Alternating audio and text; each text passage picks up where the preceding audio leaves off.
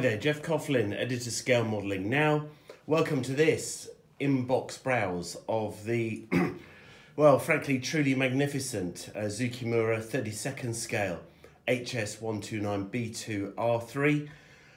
It's number 17 in the Superwing series from the manufacturer, and the type, the Henschel, the HS129, has always just been one of those aircraft, isn't it, that just captures the imagination.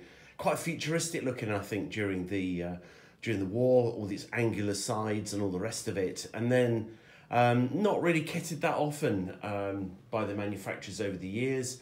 I do remember building an Airfix kit years ago, and then after that you start to get a little bit thin on the ground. I mean, there were others, I think, but not many.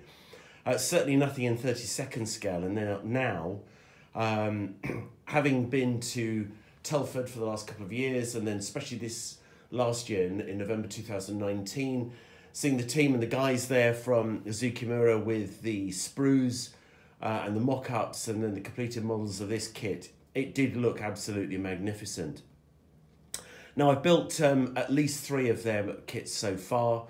The DO335, the file, you'll find a full build with loads of videos of that build in Scale Modelling Now, in the Zoukei-Mura pages in Aircraft Finish Now. And that was certainly one of the top 3 aircraft models I've ever built in terms of its quality of engineering, fit, and just sheer enjoyability. Stunning model. And now, of course, we've got this. I mean, what a fantastic contribution they have made with it. So let's just get inside this enormous box that it comes in, which is great. And just look, I mean, so here we go. Those are all the sprues just laid out in front of us. I mean, does it get any better? I don't know, not really. Not for someone like me who's an hardened aircraft modeler, really. Do dabble occasionally in other things, but mostly an aircraft model.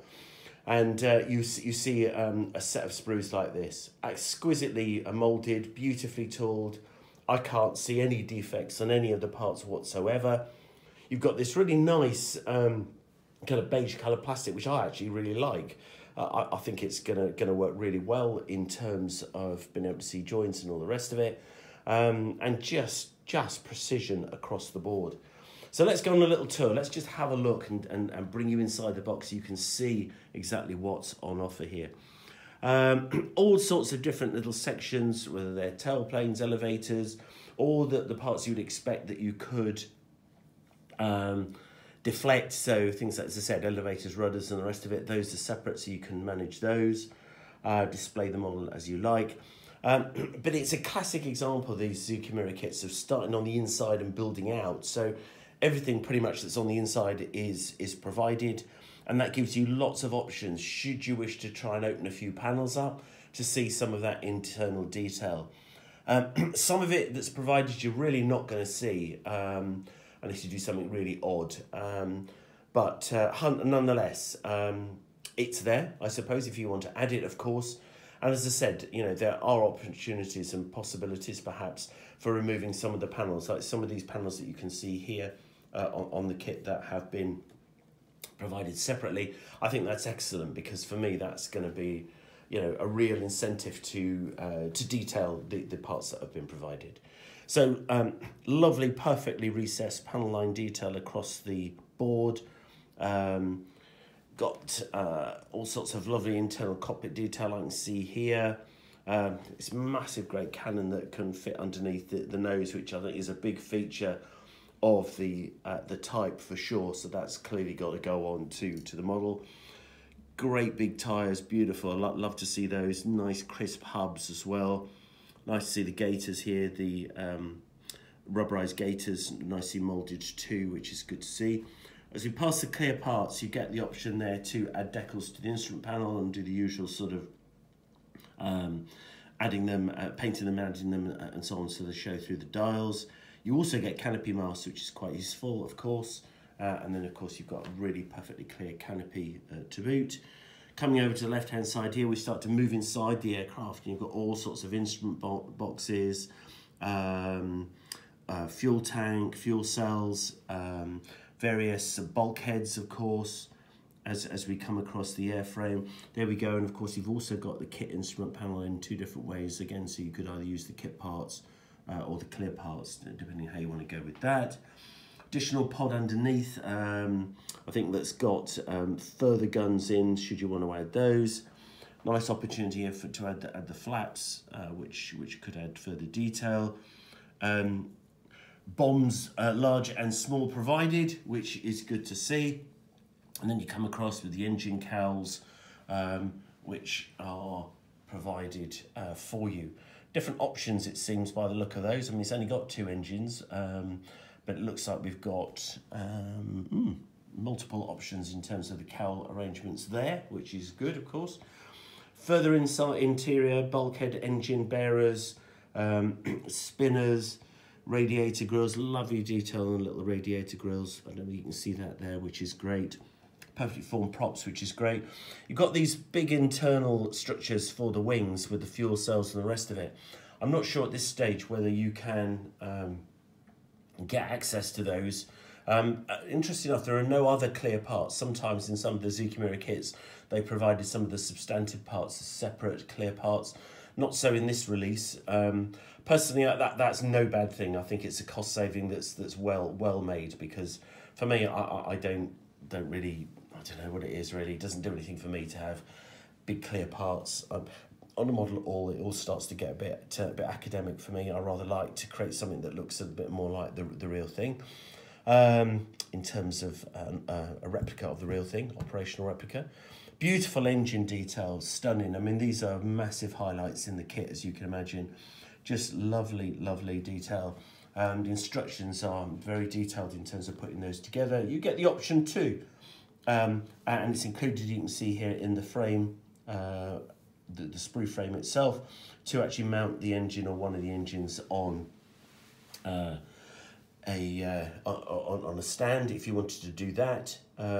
I don't think there's a separate engine included, so I think you've just got to decide you want to fit both engines, and if you don't, then you could always leave one out, I suppose, and have it mounted on the stand, but that might all look start to look like a servicing bay really, which is not really what I would want, but you might, so good luck to you if you do. Interesting enough, this is not an enormous model. I think that's one of the great things, despite all these beautiful parts, it's not an enormous model. So I think it's got to be attractive to many modelers. If you're into 48 scale and you like your German subjects, then I would definitely think about this kit. It's not big. I mean, here we go, look, here's my hand. You can see these are the main wings, the main outer sections, and these are the inner sections of the wings here. So not enormous. So I think that's a definite attraction for many. And even if we come back here, back to the fuselage, you can see here, here's the whole fuselage. It's not enormous. I don't think there's much that sticks out the back here, and you've only got the nose section coming onto a little bit here, so not great in that sense. So the parts I think are absolutely beautiful. Let's have a look at a couple of other things. Here is a little mask set, as I said, little canopy masks which are provided. The decals, nice decal sheet, very nicely produced, all in perfect register, which is great. You get all the stencil detail, which is good. And the crosses, which you can either apply or spray them as you wish. Nice to see the instrument panel here. Personally, looking at that, I actually think that looks really good. And I think given the fact this is not an enormous model, I think that's seriously worth considering applying that to the kit panel that's provided. It might sound odd if you're in 32nd scale, you think, oh, it'll never work, but honestly, I would seriously look at that. That could be a good option for sure. And then finally, we've got the instruction book itself. Well, these are works of art. If you've ever built one of the Zoukei-Mura kits before, you'll know exactly what I'm talking about. Not only do you get some great relevant detail for the actual aircraft, you get very nice glimpses of exactly what each stage should look like. And then, as you can see here, for instance, with the engine, this is what your completed engine should look like. These are all the parts giving you a rough idea of how they're going to go together. And then in the subsequent pages, you get those broken down into exact sub-assemblies that tell you exactly how they should be painted and go together, with lots and lots of little tips along the way, which I particularly like. Vallejo colour numbers included at the front end, or what else have we got here? Model colour here, anything else? Okay, RLM colours, which is what I wanted to see. Yeah, great, you've got the RLM references there, which is great. So you can use, of course, whichever paint manufacturer as products you like for that. But it just goes through endless, as you can see, endless stages here, 51 pages worth. It looks incredibly daunting. I honestly, from my experience, if you just take it carefully, take it in the order that's suggested, all the parts are nicely clearly numbered, and the assembly is pretty straightforward. Lots and lots of little hints and tips here. They do these continually, these little zoom views, little careful here, these are delicate parts, get lots of little indicators here to help you with the build. So definitely not to be daunted by, but to be excited by in my book. Absolutely love the look of this. This is exciting in the extreme, I have to say. Wonderful stuff. You can just get, if I just take you through this, you can just see exactly how it all goes together. And options abound along the way. So you can decide what really, I guess, you want to complete of the internal detail. Some of it for sure is not going to be visible on the completed one, so that you might decide to just speed up the process and miss some of that out. On the other hand, you might think, well, to hell with it, I'll just detail it anyway, it's all provided. And sometimes, of course, it's not necessarily that apparent as to what exactly will be visible and what won't be. But most of it's around deciding which panels, I guess, you want to leave open as to what will be visible afterwards. So here's pictures of your completed model at the end, the HS129B2, the R3 variant, again with this great big gun underneath here. Again, love the scheme. Just think that's a great scheme, that kind of Libyan scheme from Feb 43, that one. Yeah, really, really nice. So very attractive, isn't it? So there we go. What a package, fabulous package, I have to say.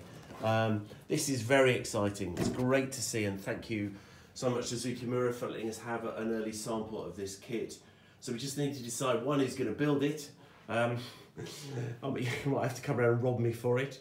On the other hand, we're going to try and get on with it as soon as we possibly can, because I know you're busting a gut to see exactly as I am how this model is going to look once it's finished, and the journey along the way. So there we go.